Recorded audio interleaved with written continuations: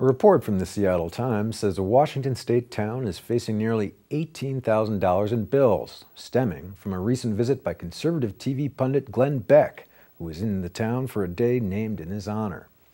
In Mount Vernon, Washington, Glenn Beck Day, which featured a visit from the Fox News host, cost the city $17,748, with most of the expense attributed to 239 hours of police overtime.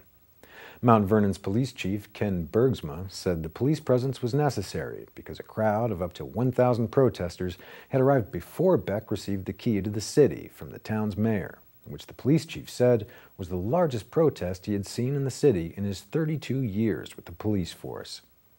Beck is a native of Mount Vernon, and the police chief says the town received about 3,000 emails and several phone calls ahead of the firebrand pundit's visit. Chief Bergsman said one email and one phone call in particular were alarming, with indications of threats, but he did not give details.